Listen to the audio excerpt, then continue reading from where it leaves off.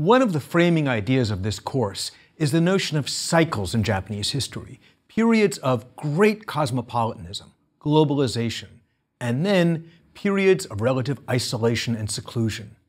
So today, I want to talk about Japan's first period of relative isolation, beginning in the 800s and into the 1300s, and how that shaped Japanese culture and politics. By standard chronology, this 500-year stretch spans two historical epochs: the Heian period from 794 CE to 1185, and then the Kamakura period from 1185 to 1333. Both of those period names are place names. Heian is another word for Kyoto, and Kamakura is a city near present-day Tokyo. Now today, we're going to focus on the Heian period, and in particular, I want to highlight two key issues. One is the relative decline of the powerful centralized state that was constructed in the 700s. And second is the rise of a new political and cultural system, the Heian court, which replaced the centralized state. This court was comprised of a relatively small and tight-knit nobility, centered around the emperor, but it was distinct from the powerful administrative system set up in the 700s. Now, as we've seen, the incentive to build a powerful Japanese state was connected to broader international trends, the rise of powerful centralized states on the continent. But if you look at the most important of these states, China, in the 800s, what do you find? Well, basically, you find that the Tang dynasty is in serious decline. There's a major rebellion around 860, and then from 860 to 960, China is ruled by local strongmen. There's no single Chinese dynasty. And after the end of the Tang dynasty, the next large dynasty, the Song, which reigned from the 900s to the 1200s, well, the Song is known for its remarkable literary and philosophical achievements, but it controlled much less territory than the Tang. And the Song was always struggling against other empires, the Jurchen and the Mongols, for example. So, a key point is that after 800 or so, China is just not a threat to Japan. And for Japan, contemporary Chinese civilization lost some of its appeal. Japanese scholars during the Heian period, they continued to revere classical Chinese civilization, ancient China, but they grew less and less interested in their Chinese contemporaries. So beginning in the 800s, we begin to see a disengagement from the continent. Not only isn't China a geopolitical threat, it's no longer seen as worth the trip. And that's especially because with the decline of the Tang, the trip to China becomes dangerous. A Japanese mission to China might be greeted by bandits, or pirates, or mercenaries, instead of representatives of the Chinese imperial court. One good measure of this disengagement is the end of official imperial embassies to China. Now, between 630 and 781, Japan sent 15 official embassies to the Tang. So a major mission about every 10 years.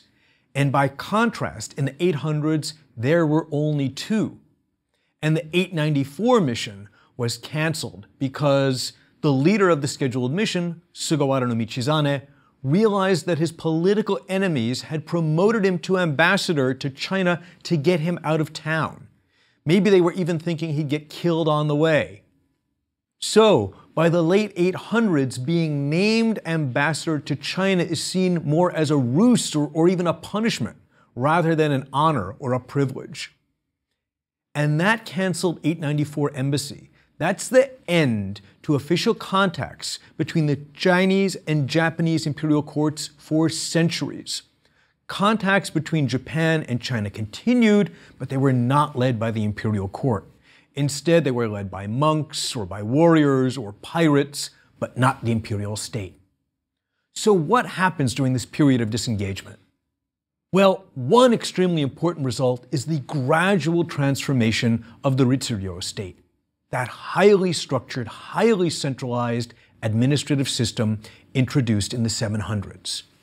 Now, The Ritsuryo system was always difficult to run. The tax burden was so heavy, so onerous, it caused farmers to desert their fields. And another major burden on the people was conscription, compulsory military service, and forced labor. And for the imperial government, the value of that forced labor began to drop. Remember, a large infantry was useful for seizing territory and holding it against invaders. But the imperial state stopped expanding after the 800s. It pushed the northern frontier up to northern Honshu and took control of all of Kyushu, and then it stopped. So when it came to supporting the centralized army, or the centralized system of taxation, or that complex system of land distribution, all of which were hallmarks of the Ritsuryo system, the incentive to maintain any of those decreased markedly in the 9th century. And in that context, the imperial court gradually ceded control of those functions to powerful regional figures. Now, because of the absence of written records, we have a very limited understanding of what was actually going on at the village level in the Heian period. But we do know that provincial governors were gradually turned into tax farmers. The central government in Kyoto really stopped caring how they collected taxes so long as they met their quotas. And if they missed their quotas, they had to stay in the countryside, because for the refined courtiers in the capital of Kyoto, being a deputy provincial governor wasn't an honor, it was more of a punishment, because you had to be in the provinces. And at the same time, there were systematic attempts to get land off the tax rolls. Now, recall that temples and shrines had religious tax exemptions, as they do in our society. And certain noble land had tax immunity. But what we find in the Heian period is the steady expansion of these immunities. For example, maybe you once had a fixed-term exemption from certain tax payments. Perhaps it was an incentive to develop new farmland. But you file a legal claim arguing that you're actually immune from all taxes forever, and you're even immune from government land surveys. And court politics in the Heian period became increasingly about cutting these sorts of deals to get tax immunities. So here's a modern analogy.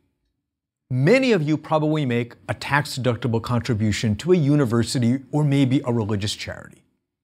But imagine if someone from that church or university suggested that you put all of your assets in the name of the tax-exempt institution, everything. So from now on, everything is tax-exempt. You don't owe any income tax, real estate tax, nothing. Now, that would be extremely generous if you were actually giving away all your assets. But suppose the deal was that you kept control over your land and much of the income, and that instead of paying taxes, suppose now you paid a tithing fee to the church or the university, and that fee was significantly less than your earlier tax bill. Well, in Heian, Japan, temples and shrines and high-ranking officials could offer just such deals to landowners. And the high-ranking officials could use their influence in the capital to make sure that no one audited the books. So what was the result of all this deal-making? Well, over the course of a few centuries, a small number of tax exemptions swelled to include more than half the land in Japan. These tax-exempt estates were called sho, or shoen. And historians sometimes like to talk about the shoen system. Now, sho are sometimes described as feudal holdings, which is fine as a sort of shorthand, but I prefer my analogy of farming out tax exemptions. And the key thing to remember is that during the Heian period, the growth of the shoen undermined the power of the central government to tax and redistribute land. Now, what about the military? Well, beginning as early as the 700s, the government began authorizing local commanders to raise their own forces. And in 792, Emperor Kamu scrapped the large conscript army entirely. The government did maintain a police force for the capital, but beyond that, the Heian government allowed and even encouraged the growth of private armies. Provincial governors started to develop their own armies to maintain order and to collect taxes. And all those tax-exempt estates, they began to develop their own security forces. Well, you can see how this might not end well, but because Japan is at peace internationally, the Heian court felt secure even as it was losing control of the countryside. So long as the revenue kept flowing into the capital, they really didn't care. And this era, in which the Kyoto court gradually lost control of the countryside, it's ironically the high point of Japanese classical culture. Now, I know that sounds absurd, but think of Louis XVI and Marie Antoinette, the French court at Versailles. They were blissfully ignorant of the realities of rural France, and their lifestyles weren't sustainable. But if you were inside that charmed circle, I'd imagine it was glorious while it lasted. So let's look at the court in Kyoto, and let's look at how it worked and who were the powerful figures. Most important was the Fujiwara family. The Fujiwara were originally known as the Nakatomi. They were a powerful ancient clan that began enjoying special imperial favor after 645, when they helped overthrow the Soga. The Fujiwara rose to power by marrying into the imperial line. They did not directly challenge the imperial line. In fact, they honored the tradition that emperors be sons or grandsons of emperors. But through marriage politics, they ensured that emperors married Fujiwara women. And that meant that emperors were routinely surrounded by Fujiwara men. For centuries, emperors were raised with Fujiwara uncles and Fujiwara grandfathers. And those uncles and grandfathers routinely served as the emperor's regents. Gradually, the position of regent became as important as the position of emperor. The best single example of this process is the case of Fujiwara no Michinaga, who lived from 966 to 1028.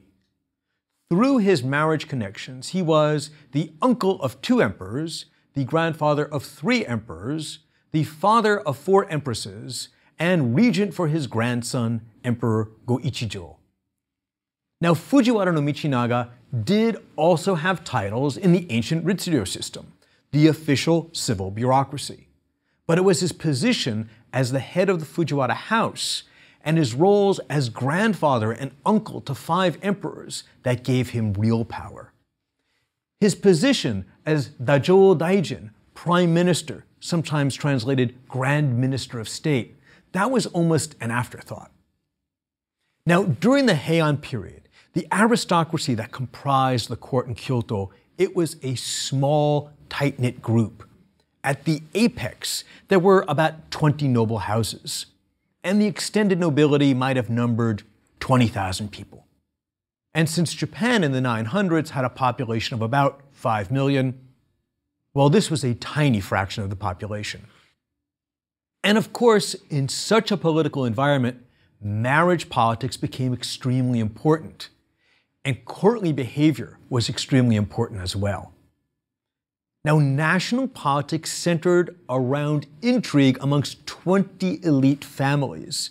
So it became extremely important to know who was having a scandalous affair, who was having a discreet affair, and refinement was essential.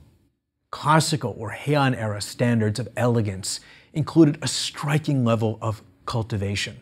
It included the ability to compose impromptu poetry that reflected the season, the weather, the occasion, and writing poems in response to other poems, basically flirting and bantering through poetry. Those were essential social skills. Now, this emphasis on family politics and court culture had an important gender component, because the Fujiwara didn't displace the imperial line. They married into it. Men got power through their daughters' husbands and their daughters' children. Now, this didn't produce anything resembling gender equality, but it did make for very different marriage patterns, especially as compared to later samurai families. It was common in the Heian period for a nobleman to get married and keep his own residence and visit his wife at his father-in-law's residence. Or the couple might get an independent residence together. Now contrast that with the living pattern that became common under the samurai. Under the samurai, a woman left her father and mother and went to live with her husband's family. That pattern was incredibly rare in the Heian period. In fact, if a Heian patriarch was trying to rule through his grandchildren and nephews, well, then he wanted to bring his son-in-law into his house as much as possible, both physically and politically. The Heian period also produced a surge in women's fiction. In fact, many of the classics of Japanese literature were produced in this period by women. Now, why might that be? Why did Heian court culture nurture women's literature? First, remember the turn away from continental culture, classical Chinese culture. Now, while classical Chinese language remained the language of serious philosophy and political arguments, and classical Chinese into the modern era was considered the realm of men and inappropriate for women, Heian court poetry, by contrast, was composed in Japanese, and poetry was considered appropriate for women. In fact, composing court poetry was considered part of courtly elegance. In the 900s, the imperial court began to emphasize the importance of Japanese poetry by compiling anthologies of great poems. So vernacular poetry in Japanese was celebrated at the highest levels of society. Now, many of the poems in these imperial anthologies are about the beauty of the seasons, about love and longing, about parted lovers waiting for each other. And while men maintained a monopoly on some topics, such as writing about valor in classical Chinese, in the Heian period, we see an entire area of literature in which women's voices were welcomed. One of the great works written in this period by a woman is Genji Monogatari, or The Tale of Genji. So let me tie Heian politics and Heian culture together with a discussion of this masterpiece. The Tale of Genji was composed in the early years of the 11th century. It was written by Murasaki Shikibu.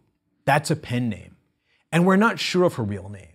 She was born around 978, and she lived to either 1014 or 1025. She was probably the daughter of a mid-ranking Fujiwara noble. Evidently, she rose to be a lady-in-waiting to an empress. Now, the Tale of Genji is a closely observed story, and the main character Genji is inspired by, but not directly modeled after, Fujiwara no Michinaga. Genji is sometimes called Japan's first novel, but I think that's misleading because the plot and the characters of Genji Monogatari don't resemble a modern novel. There's a narrative arc to the story, but the vignettes, the individual chapters, are often better enjoyed on their own than as part of a massive work. The Tale of Genji is over 1,000 pages in most English translations. Now, the hero of the story is a character known as Hikaru Genji. He is the son of an emperor, Kiritsubo, by that emperor's favorite mistress, known as Lady Kiritsubo. And while the emperor adores his son Genji, he knows that Genji cannot succeed at the highest levels of court because he does not have a powerful sponsor on his mother's side. So he removes him from the direct imperial line, and then he's still a noble, but Genji will no longer be a contender for the throne. Then Genji's mother, Lady Kiritsubo, dies, and when the emperor later takes a wife, the wife looks just like her, and Genji develops a kind of Oedipal crush on his stepmother. Now, Genji himself is impossibly gorgeous. The text explains that it is impossible to look at him without pleasure, and he can have almost any woman he wants, which means that primarily he wants the women he can't have. And that's worth a side note, because for centuries, Genji's story was taken as a sort of morality play, or even a Buddhist parable, because Genji's troubles reflect a Buddhist understanding of desire. Since Genji can have almost anything he wants what he can't get. And then when he gets what he wants, he finds he doesn't want it anymore. And in Buddhism, the idea is you cannot quench desire. You have to transcend desire. Now, from a modern perspective, some of Genji's romantic exploits would be described as scandalous. He actually has an affair with his own stepmother. And then their son becomes emperor. And although they must keep this relationship a secret, the emperor eventually learns that Genji is not his stepbrother, but actually his father. Genji also gets a hold of a young girl who reminds him of his stepmother, and therefore also his mother. And he raises this girl to be his perfect wife. This is sort of a cross between Lolita and My Fair Lady with a bit of Oedipus thrown in. At any rate, when this girl is old enough, Genji marries her. But of course, she dies tragically. So again, there are clear Buddhist overtones to this story. In fact, whenever Genji seems to have a moment of true love, his lover dies. Or conversely, only when they die does Genji realize that he loved them. So there's certainly plenty of the desire leads to ruin theme here. Okay, Genji has lots of women and he's handsome. And even when his son, the emperor, learns that Genji is his father and not his stepbrother, instead of becoming furious, the emperor promotes Genji to high court rank. And even then, Genji is still not happy. Now, I must admit, I'm not a big fan of the plot of the tale of Genji. Instead, I find the true pleasure of Genji Monogatari is in the small details, the romantic banter. That's the aspect of the story that remains compelling for me today, over a millennium later and across a huge cultural divide. Let me give you a sense of this with a fragment of the fourth of the 54 chapters. It's called Yugao in Japanese, Evening Faces or Twilight Beauty in English. In this episode, Genji is 17, and he is already married. It's an arranged marriage to the daughter of a powerful minister. And Genji already has a mistress, Lady Rokujo. And now he's working on a third liaison with a woman known as Yugao. Now, as you might gather from this backstory, marital fidelity was not highly valued in Heian society. And while men were certainly allowed more latitude than women, Heian society was just not that worried about monogamy. In fact, because women kept their property in a marriage, divorce was rather informal. Couples just drifted apart, then they connected with new partners, often without a formal divorce proceeding. But Genji is a rogue even by the permissive standards of the Heian court. And one morning, he awakes early in the house of his mistress, Lady Rokujo. And he sees Lady Rokujo's lady-in-waiting, a young woman named Lady Chujo. Now, Chujo's robes are so perfectly matched this season that Genji just has to seduce her too. So he looks into the garden and he sees a flower called asagao, or morning face. And he writes a poem explaining how hard it is to pass by such a beautiful flower without plucking it. Well, the flower that Genji can't resist is, of course, Lady Chujo, the lady-in-waiting. And she understands his meaning. And she is not pleased. She responds, "You are thinking of cutting out at dawn on my lady, but first you stopped to hit on me? Really?" But she delivers this rebuke, this response in a poem. Lady Chujo basically flips Genji's poem. And she writes a poem back about waiting for the morning fog to lift so that Genji can then enjoy morning face in the sunlight. So basically she's saying, the morning face flower, you can't mean me, you must mean my mistress. So wait and then get back in there and say a proper goodbye to my mistress, you cad. But she says this all in an elegant poem about flowers. Now that's what I enjoy about Genji. More than the total arc of the massive story, it's the richness of these individual episodes. And in that richness, we can gain an insight into Heian society. Here's another example. Angry spirits keep cropping up in the tale of Genji. Now in Heian culture, powerful spirits needed to be appeased lest they kill people. Usually, this was posthumous. If you were wronged in this world, it was thought that your angry spirit would linger as a vengeful ghost. But in Genji Monogatari, Genji's mistress, Lady Rokujo, is so jealous that her spirit keeps leaving her body and killing people. So when Genji finally seduces Yugao, evening face, as he's drifting off to sleep after enjoying her, and in his dream, or at least he thinks it's a dream, he sees Lady Rokujo, who says, "Really? Genji, I'm not enough for you? You need to seek out this little tramp?" And then Genji wakes up and he sees that evening face is trembling. She's having a seizure, and then she dies. Lady Rokujo's jealous spirit has killed her. Now, Genji is fiction, but this sense that angry spirits could kill led Heian era leaders to build shrines to appease the spirits of people they had wronged, lest those angry spirits seek vengeance. So the tale of Genji is a wonderful window on the attitudes and practices of the Heian court. Okay, let's conclude this lecture by stepping back and putting Heian society into the broad sweep of Japanese history. As I hinted earlier, there's a sort of Louis XVI quality to late Heian society. In retrospect, and hindsight is always 20/20, we can see the collapse coming centuries in advance. The Heian elite dismantled the Ritsudo system, turning basic government functions like tax collection and military readiness into private family ventures. And eventually, that opened the way for military leaders to challenge the Fujiwara.